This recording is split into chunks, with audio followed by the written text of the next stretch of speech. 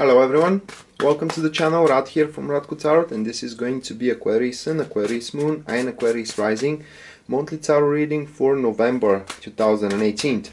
And while I'm shuffling the cards, I want to remind you once again, guys, that this is just a general reading for Aquarius star sign, and it is not your personal reading. Therefore, I will do my best here to explain you the meanings of the cards and their synergy in the spread, but at the end it falls to you to make sense of them and to align them to your personal situation. Now, if you want me to do that for you, that will be a subject of a personal reading, and for personal readings please check out my website, which is listed down below in the description of this video, and there you are to find a full list of my services as well as their pricings. And also, if you find these reports helpful, and you want to know more about the Aquarius star sign for the month of November, specifically career and relationship, you can purchase the extended monthly tarot reading for just $49, again from my website, and there I'm to do two spreads in one video, one for career and one for relationship. That being said, going with the general spread now for the month, the first card that we do have is regarding the topic of Aquarius this month, and this is going to be the Moon card. So that will be rather, I don't want to say stressful more really, but I don't know the real term in English, but it's going to be month serrated with ups and downs. Many things that are to happen throughout the month aren't gonna make much sense for you, and you will not find a reason why these things are happening. Ultimately, those things are going to play a major role for your distant future, but for now they are to baffle you quite a lot. And I'm not talking about that bad things are to happen, guys. Many things could happen, and kind of like good and bad. That's why I said that it's going to be dappled with ups and downs. The thing with the Moon card is that you cannot really say why or toward what purpose those events, those undertakings, those actions are to take place in your life, because the Moon card, it's a very strange card. It does point to a path that you are to take, but this path goes beyond the summit here, which points that you cannot see the real reason and the real purpose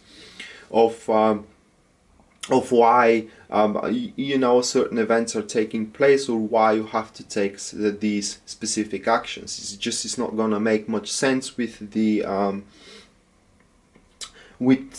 things that you know at this very moment, when you compare it to the things that you know at this very moment and with the circumstances that are taking place. But the Moon card has a little bit as well more practical meaning. The Moon card asks you to combine your imagination with your creativity and with your wisdom, and therefore you are, and through this combination, through this segregation, you are to achieve great creative results. This will be a very potent month for writers, painters, in generally people of art, like musicians as well, you know, actors, etc, etc. They are to score great results. But for the rest of us, and for the rest of you Aquarius, is going to be rather more hectic month than a peaceful one. The next card is the best possible course of action toward that direction. We do have the Five of Swords, so this is a more like a warning card. The Five of Swords asks you to be very accountable to your decisions, and to be rather like to think twice before you actually execute a particular action, or to take a particular decision. And of course you will not know toward what end this is going to go forward, but at least what you can do in that specific time is to think about what are going to be the immediate consequences. That is very important. So if there is a certain conflicts with your decisions that you are to make, for example, into your career, you are to make a decision on a specific problem, but this your decision is to create more problems, not to you but to your co-workers. You know, you have to first consult yourself with them, otherwise they are to repay you back. What I mean is that they are to strive to make a revenge upon you. Also, this card points that you have to be, no matter how painful your thoughts are, you have to express them. For example, if you have criticism toward colleagues or toward your partner into your career, or friends and family, etc., etc., you have to share those thoughts. Otherwise they are going to be buried beneath the surface, and they are going to immerse in the worst moment possible, which is going to open deep and heavy wounds in every single one of you. The next card that we do have, this is to be the challenges which are causing predicaments here, and that will be the Five of Pentacles. Typical card follows of the Moon card, which is the topic of the month. You are to feel a sense, you are going to have a sense of insecurity here. It is kind of like you are to take those vague events happening as a challenges, or not even challenges, but as a troubles which are taking place in multiple fronts. Therefore you may start feeling that your place at your career is threatened, that your relationship is going downhill. Like you may kind of like adopt the imaginary thought, the celluloid thought, that your partner is planning to leave you behind. You may think that your friends are not loyal to you. And also this card points on a very superficial level. This card points to poverty and to material leak, kind of like lack of finances, but that is not going to be the case for every single for everybody of the Aquarius palitra here. But rather it points to a sense of insecurity. For example, this these events happening into your career, let's say that you do have a certain project you are planning to take, but this project in the last minute is given to someone else. You may start thinking that your boss is trying to get rid of you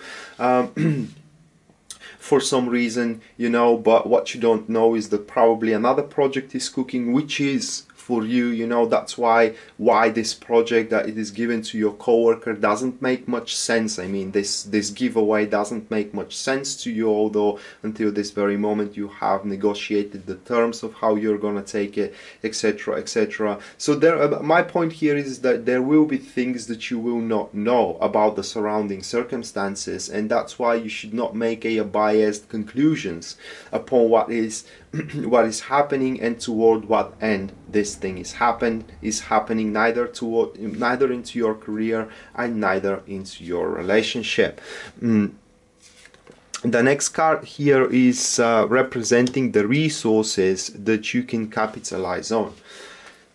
So the Page of Pentacles, it's a card of devotion. It is a card of solid structure, and it is a card of slow and steady progress.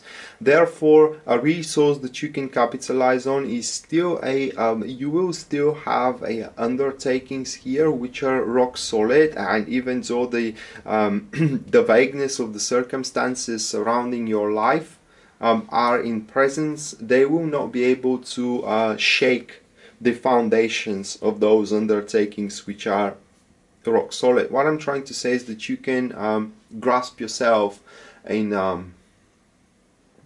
or rather on a solid ground somewhere in your life, and this is thing that you need to focus on.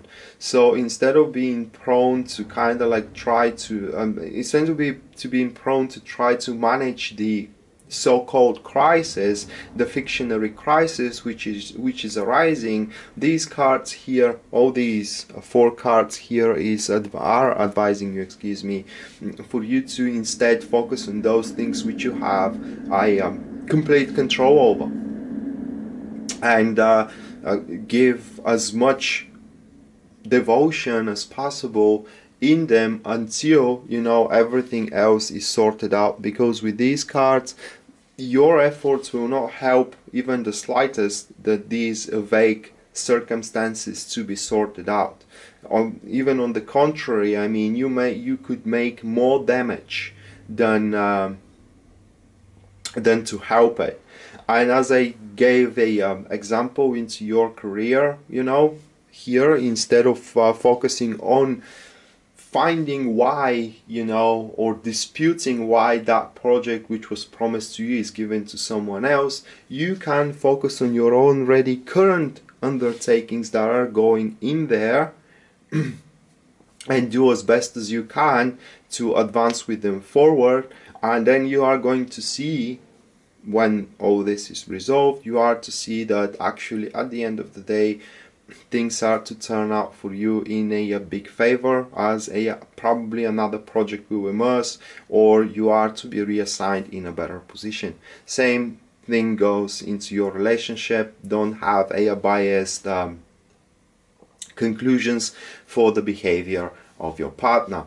And the last card that we do have, this is going to be the final outcome for the month, or what will be the results of all that. And we do have the Seven of Wands, and Seven of Wands here speaks that there will be not just a competition but additional predicaments probably at the end of the month as a result of all that, because this particular situation will not how can I place it, will not affect only you Aquariuses, but also will have some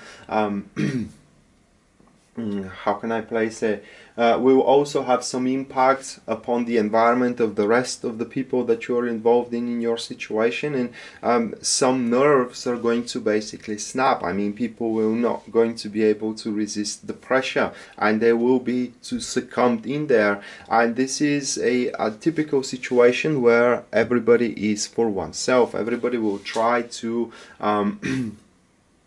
end up on the upper hand for the expense of others. You may expect that rumors are going to be spread. You may expect that people are going to start acting surreptitiously so they can end up on the upper hand of the matter here. And if these actions are taken against you, you know, you have to aim to intercept and slumber the opposition and the aggression when it is in initial state, because it's when it is a when it is displayed by the Seven of Wands, it escalates very, very quickly. And the Seven of Wands also is a card which is going to be the end of the test. So that will be at the end of the month. The situation of vagueness and insecurity will be the most heaviest. I mean, you're going to feel it with a highest amplification here, and that could make your nerves snap as well, and you could be the one doing stupid things. So you basically need to have a huge self-control, because what we do have as a result of all that is a test, either inwardly or either outwardly. So that being said, Aquariuses, this was your monthly tarot reading for November 2018. I hope you enjoyed it and you liked it. And again, this was just a general reading for Aries star sign, and it was not your personal reading. Therefore, I did my best here to explain you the meanings of the cards and their synergy in the spread, but it falls to you guys at the end to make sense of them and to align them to your personal situation. If you want me to do that for you, well, that is a subject of a personal reading. And for personal readings, please check out my website, which is listed down below in the description of this video, and there you are to find a full list of my services as well as their pricings. Rad signing out now. See you next time. Bye.